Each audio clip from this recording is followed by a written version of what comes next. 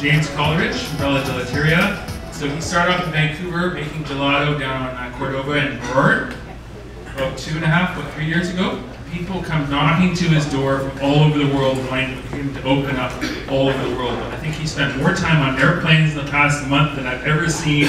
He's been all over the world talking about his gelato, trying to open, doing deals, all sorts of stuff. So I think there's a lot to hear from him and a lot to come from him in the next little while. So please join me in welcoming James Coleridge.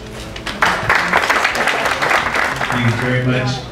Well, first off, I want to thank each and every one of you for coming tonight.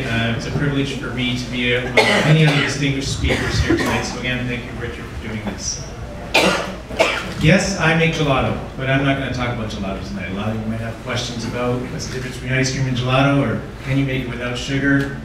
And I'm not going to talk a lot about that. What I'm going to talk about is about what you do with your time. You know, there's 86,400 seconds, or 1,440 minutes, or 24 hours in every day. It is truly a choice of what you do with your time. We all have literally the same amount of time. It's what you do with that time that really distinguishes you. So really, I have 24 hours like the rest of you. I might have a lot of energy, but at the end of the day, it's what I do with that time. I did go to school, the Italian Culinary Institute of Italy. I did graduate from a culinary university in gelato. I took a master's in chocolate and alcohol infusion in Italy. And I took a number of years preparing to come to Vancouver. And it was the basis of the fact that I grew up on cheap ice cream. I did. I ate a lot of bad ice cream in my life. And it wasn't until I discovered gelato that I knew that I could create a passion around something. And passion was the one thing, for those of you in business, think that you might own something as a business, but really at the end of the day, yes, Richard's right. We have people from Dubai or Manila, Shanghai. Everyone talks about us in Vancouver. Recently, the European Union just launched official Gelato Day in European Union, and they announced France and Spain and Germany and Italy, and then they mentioned Canada. I don't know how we fit in with the EU, but the footprint that we've made in Vancouver here was a result of you, actually. Because in many ways, what we do is we believe in the slow food movement. We believe in fresh versus industrial. In fact, when you come to our place, it's a completely different experience. We chose Vancouver because it has the most gelaterias per capita than anywhere in North America, more than New York, more than Dallas.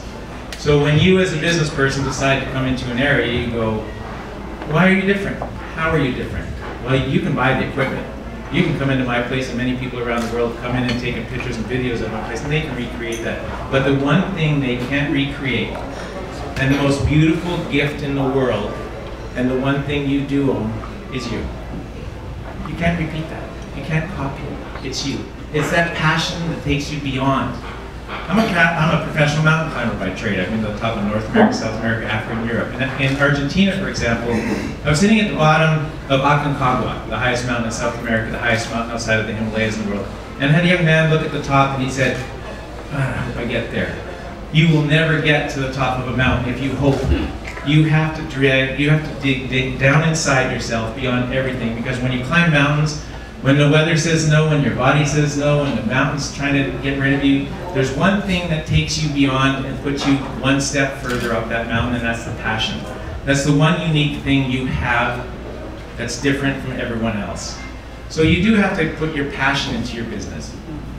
For us, we have a simple thing that we do in Italy, and as much as, you know, I did win the Florence Gelato Festival in Italy. I was voted #1 by the people of Italy. And Vanity Fair did say that it was a slap in the face to all Italians and a wake-up call to all Italians, but of course he was trained in Italy. So I was appreciative of that. So at the end of the day, as much as if you come into our shop, you'll see a lot of places, Wall Street Journal, Time Magazine, write about what I do here in Vancouver. I'll tell you exactly what I'm about.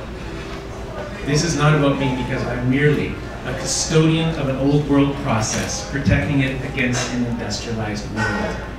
Think about that for a second. An old world process.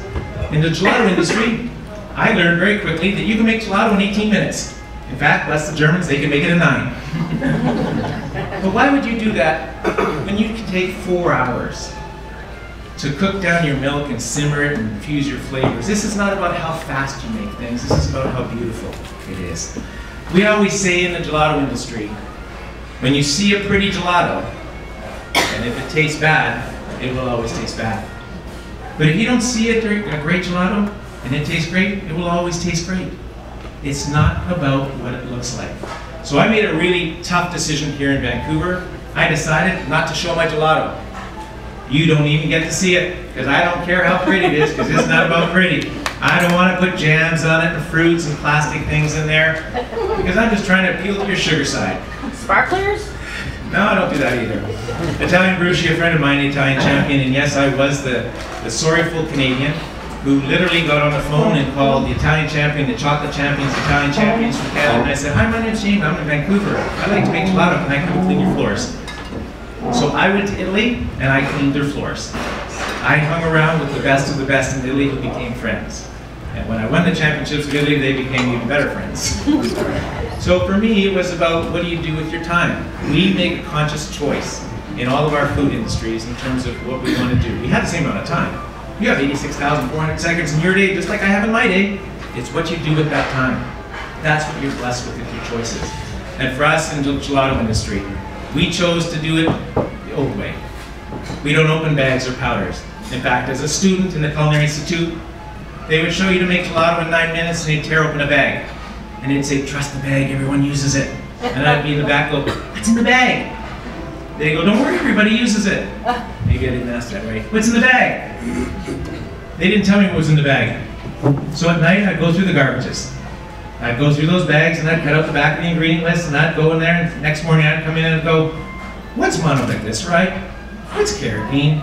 Do I really need xanthan in this? And what's the last word on that bag that says flavors? Seriously, arsenic's a flavor. So in the gelato industry in North America, for the most part, and again, this doesn't make us right or them wrong. It's about choices. It just makes us us.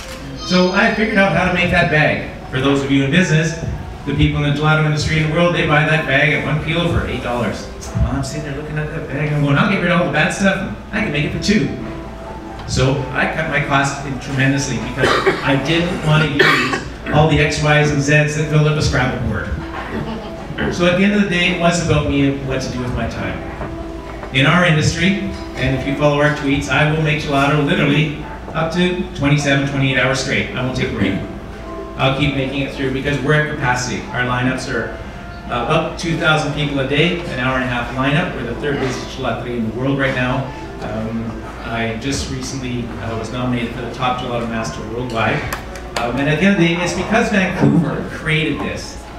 Yes, Vancouver is a home where we encourage fresh. We know what organic is, the difference between farm salmon and fresh salmon. We know the difference. So at the end of the day, it is about choices.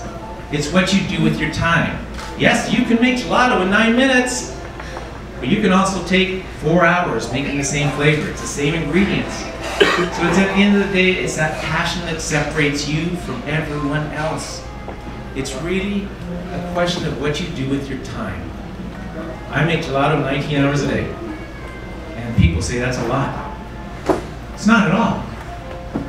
It's fun. Where else can you stand there for 19 hours and people come in and tell you they love you all day? They come in happy, they leave happier. What a tough situation, please tell me more. So at the end of the day, find your passion. There's a great law called Pareto's Law, 80-20. And for the most part in businesses, 80% of your customers will give you 20% of your business. Well, I want to take that Pareto's Law and let you do your time. Take 80% of your time, do what you do now. Stick to it, pay your bills, go to your job. But 20%, play. Go screw up. Go make a mistake. Mistakes are good. Remember when kids were like this tall? They made mistakes too, they fell on their face, they eventually walked. Making mistakes is a great thing. Take 20% of your time and play. Screw up, make mistakes. It's okay to be wrong.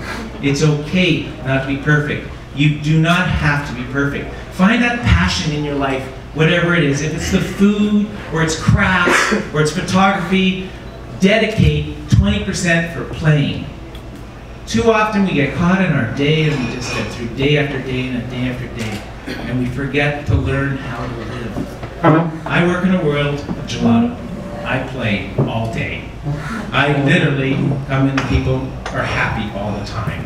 So for me, 19 hours a day, I'm okay with it. I like that. I'm okay with it. So again, it comes back to what do you do with that time? Remember, you have 86,400 seconds a day, 1,440 minutes, or 24 hours a day. We all get the same amount of time. I have not been able to beat that formula.